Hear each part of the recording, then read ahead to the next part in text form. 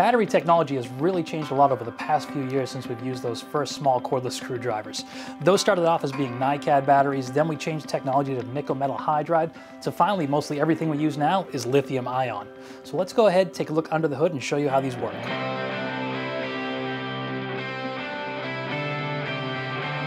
So let's take a look and see what's inside some of these batteries. So some of the old ones that we used to use simply had two pins, positive and negative, and they'd tie into a group of cells in the bottom arranged in order to get a specific voltage. Very, very simple, but outdated technology.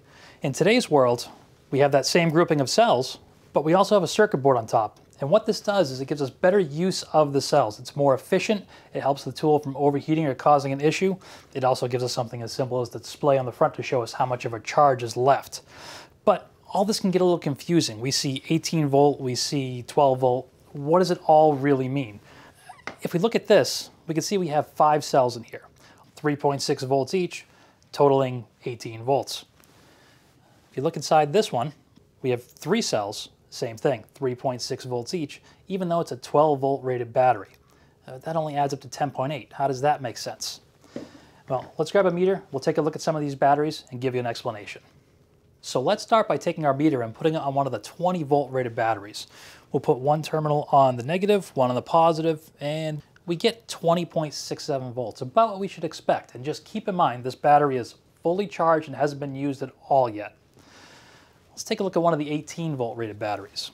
If we do the same thing, 20.27 volts. So why does the 20 volt battery show 20 volts like we expect, and then the 18 volt battery shows 20 volts like we wouldn't expect? We would think it would show 18. It's because they all basically have the same cells in them. The cells are rated 3.6 volts.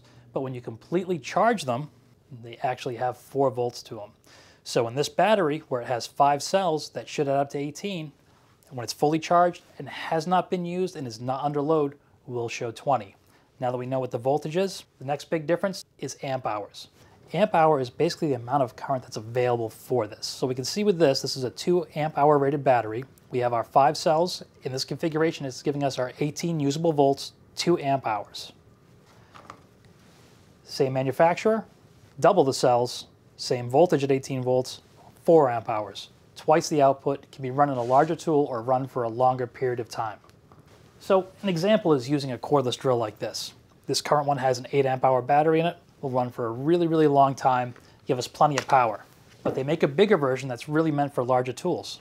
It does fit, you can use it, but I can't imagine holding this all day and trying to drill holes or use anything. It's way too heavy, it's just overkill and not necessary. Batteries like this are really meant for bigger tools like the table saws, circular saws, other large cordless things. So if we put a small battery in this, yes, it'll turn, but it really won't be able to do anything.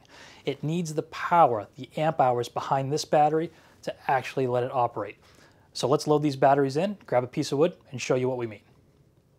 So we can see these 2 batteries fully charged, unused at all. And if we turn them, we can see they're both the same rating, 18 volts. But obviously you can tell one is significantly larger than the other. This one's meant for heavier duty tools like this. This something more for a smaller drill. But let's show you how this actually works. So we'll install it into the drill and see just how far we can get.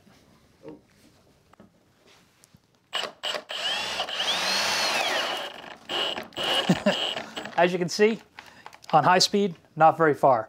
Same voltage will work in the tool, but we just don't have the power we need to actually make this work. We'll leave this right where it is. We'll take this one out. We'll put the battery that's really made for this tool in. Let's see what we get now.